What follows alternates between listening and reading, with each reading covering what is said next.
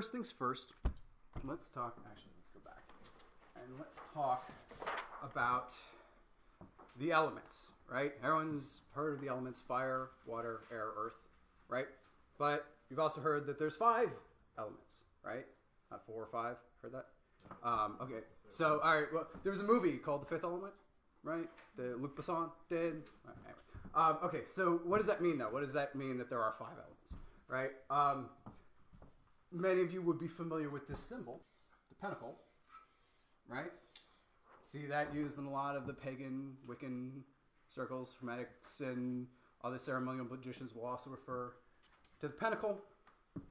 The pentacle represents the combination of the 4 elements, which gives us the 5th, right? The 5th element is spirit in and of itself, right? So, right, we already saw kind of how spirit comes into it. And then we have fire, we've got earth, we got air, and we got water. Are typically depicted in those corners. And actually, if you want to get technical, that's not just water, that's fixed water, which is Scorpio.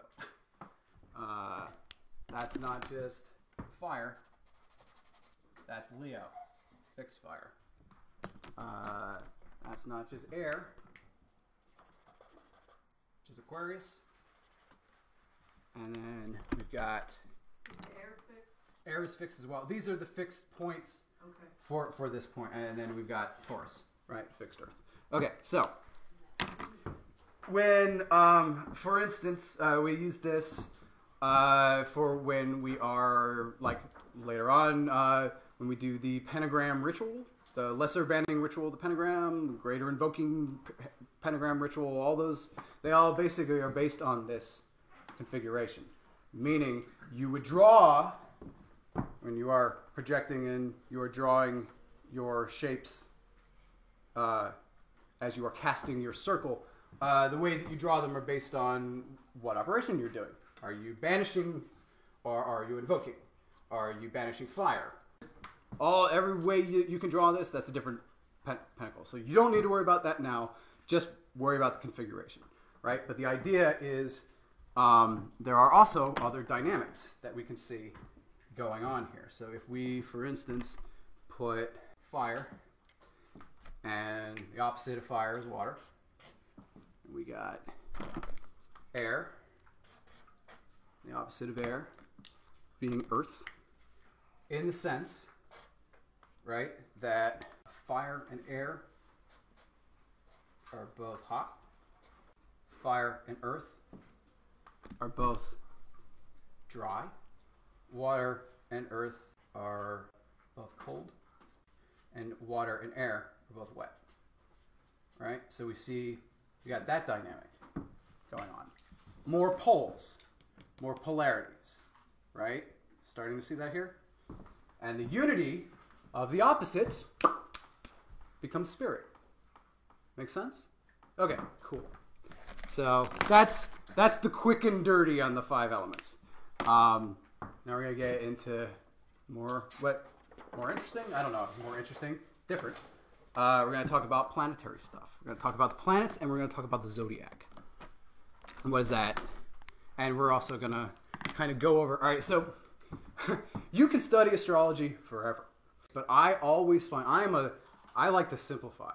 I like the most universal base concept that you can ascribe to something, and then I'll go from there, and I can expand out. I'd rather know the ideal rather than the actual, right? So one of the ways that I found is the easiest way to sort of make a shorthand to this is you can ascribe like words and phrases to the signs and to the planets that sort of exemplify who they are, what they are, right? So for instance, we'll start, and we'll also, though we haven't gone through it here, I'll go through them in Kabbalistic order, right? So we'll start first with Saturn. We've already talked about Saturn, right? Saturn's words are I, achieve. Okay, next up, we have Jupiter, who says I grow. Then we have Mars, right? He says I act. Then we have the sun, or soul. And he says, I am. Soul is the self. The soul represents the self. Or the sun represents the self. So he says, I am, whatever. So that explains like where the sun appears in your zodiac chart. If it's in Pisces, for instance, then your mantra would be, I am what I believe. Right? Because Pisces would say, we'll get to that, but Pisces says, I believe. Right? So then, next up, we've got Venus. What do you think she says? I love. I love. Right. I love. So then, so actually, technically, sorry, just if we're being specific, I know you probably can't see it. Yellow is the sun. Orange is Mercury. Orange is Mercury's color. All right, so we've got Mercury. And he says, I communicate. And then finally, we've got purple Luna, who is Luna, or the moon, right? And she says, I feel. Right? That refers to, although we didn't really get there, emotions are on this pillar. Thoughts are on that pillar, right? Form, force, right? Okay, so. Well, where's Pluto? I'm not doing the external planets, but we can do them real quick if you want. I tend to just, when we're doing this kind of work, I tend to just focus on the 7 traditional planets, even though I know the moon isn't a planet and what have you. And neither is the sun. I know the sun's not a planet, but when we say planet, what we're talking about is the wanderer, right? That's what planet means. The thing that moves in the sky, creating celestial alignments, that kind of stuff. But is complete without the sun god and the moon god. That's exactly right. And also because the sun represents the self, the sun represents the self, but the sun is also the conscious mind, that which goes forward, that which pushes others out of the way, right? That which penetrates versus that which receives. And so the moon, in that respect, represents the unconscious mind, that which is penetrated, right? So the dynamic between the sun and the moon is where we get magic, right? So, okay, so just real quick for your purposes, Uranus, his words are, I evolve. Neptune says, I believe. No, I dream, sorry. My mistake. I dream in a very kind of Vishnu-y sort of way. And then Pluto says, I empower. Now, what's interesting about the external planets and why kind of don't worry about them as much, not that you can't work with them, but because they move so slow and because they take years to move from sign to sign in some cases, they tend to be more generational influences as opposed to like a day-to-day, month-to-month kind of thing. Like every day is a different planetary day, but we don't include the exterior planets. In the same way that, all right, so for instance, we put Saturn here, right? Jupiter would be here, Mars would be here, and so on. Some people put, like for instance, Uranus, Neptune, Pluto. Other people, well, I like that. I like Uranus, Neptune, Pluto. Other people do Uranus, Neptune, Pluto. There's different configurations, and that's why I'm like trying not to get too hung up on it, because it can work either way. Because if we put Neptune up here, then he's Vishnu who dreams. If we put Pluto up here, then Pluto who empowers. The idea is that you take where Pluto is in your chart. It kind of describes how you want to project yourself onto the world. How you want that frame control thing we were talking about. How you want to change the world in your image, right? That's Pluto's energy. That's what Pluto wants to do. He wants to change the world in his image, right? So we can imagine a God configuration in that sense, right? So like they work anyway, right? Either way, what have you. But those are the 7 that will, or they relate to these. And then we'll do, actually, let me do that real quick. All right, so just for your purposes, Jupiter goes there. Mars goes here. This is the sun, right in the middle. We got Venus right here. We got Jupiter, or we got Mercury right there.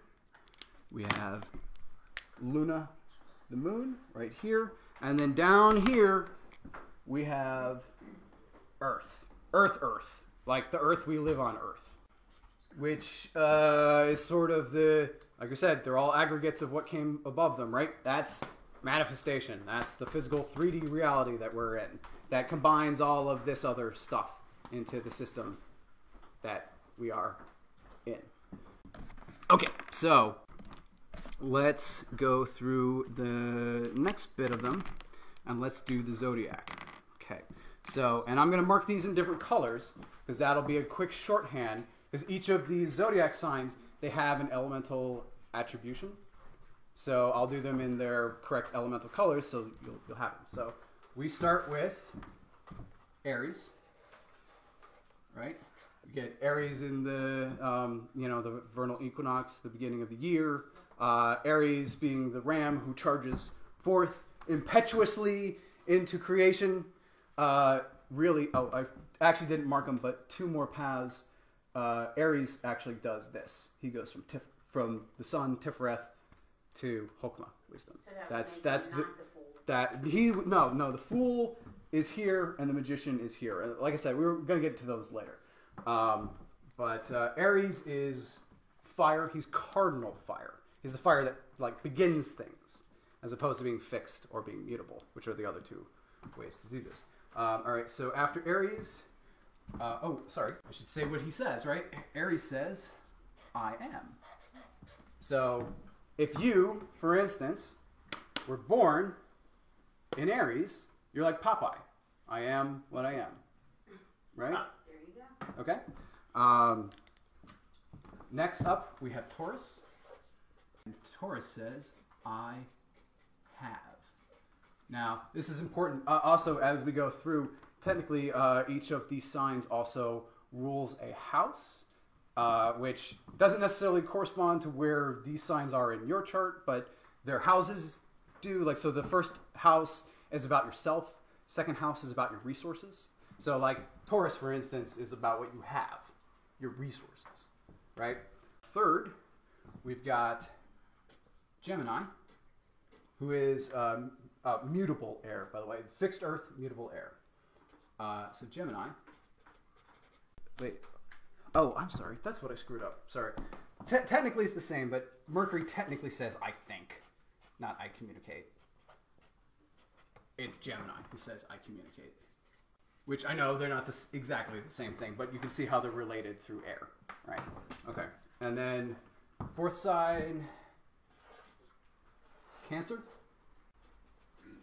Cancer says, see, now I'm doubting myself. I want to double check my notes. Cancer says "I feel too."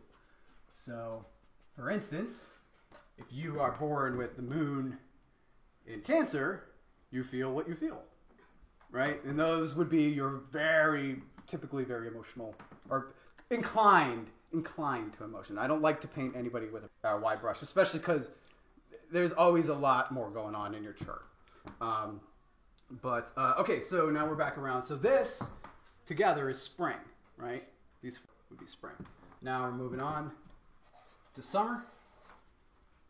We have Leo, who says "I create." And so yourself, your resources, your environment, i.e. your like neighborhood or like the place you live, is the third house, and the fourth is like the home, right? So Cancer rules the home. Cancer is a very maternal sign, tends to be about building home and family, that kind of stuff. Tends to be energetically speaking, although there's all different kinds of ways that can manifest that aren't necessarily about that. So in other words, these aren't strict walls. They're not. They're, like I said, these are. Okay, so one of the most important things I learned at Micah, my years of doing art study, was that you need to learn the rules before you can break them. Everybody wants to go off and be creative and do their own thing. Great. But you need to learn the rules that you're violating before you can violate them. Otherwise, something falls short. Like you can't have a negative of a negative, right? Or whatever. And so that's why I was like, why chaos magic didn't really do it for me, because it was like, whatever, dude. And I needed something a little more. And that's why a couple other thousand magicians before me all thought the same thing and wrote this crap down, and I could study it, right? But, sorry, did I answer your question, or what was... Yeah, I think the walls aren't absolute. Yeah. Oh, that was the thing, to know the rules before you can break them. So while we might say you were inclined, you have a tendency, nothing is set in stone. Remember, we're not in the binary world anymore. We're down in the analog world, where everything is sort of a shade of gray, of one form or another, and everything is caught between opposite poles. And when in my second class, we'll do the alphabet of desire, which is like one of my favorite things. Okay, so anyway, back to where we were. So Leo says, I create, right? Creative force tends to be very like the leadership type, the dynamic personality, the roaring lion. You know what I'm talking about? Okay. So, where did I leave? All right, so after Leo, who is fixed fire, we have Virgo. And Virgo says, I serve. Now, Virgo's house refers to your service relationships, like your bosses, or your religious leaders, perhaps. Anybody that you would put yourself under their authority, if you even do that. You know, everybody, we all do that, right? We all pay our taxes, right? So, or we should. So, like, that's the idea. Like, Virgo talks about like the service to the group, or service to self, others, whatever, right? It all depends. But that's that. And now we come up to, now we're halfway through. So now we're at Libra, right? Yep. Okay, so we got, I should know this. It's my sign. All right. Libra. Now, Libra says, I weigh. Now, Libra's house refers to your I guess, your equal relationships, your relationships, right? That would be balanced, right? Libra being the scales of balance, being balanced between the poles, being balanced between love and hate and whatever, right? I weigh, so, and that's what I do. That's how I'm, and my Pluto is in Libra too. So like top to bottom, I'm like doing that. But, okay. That's why I asked about Pluto. Mm-hmm. Okay. Yeah, well, it's important. All this stuff is important. And if it means something to you, pay attention to it. If someone's like, there's a reason to ask about Pluto, there was probably some reason. It might have been your higher self flicking your ear, like making you pay attention. You never know, right?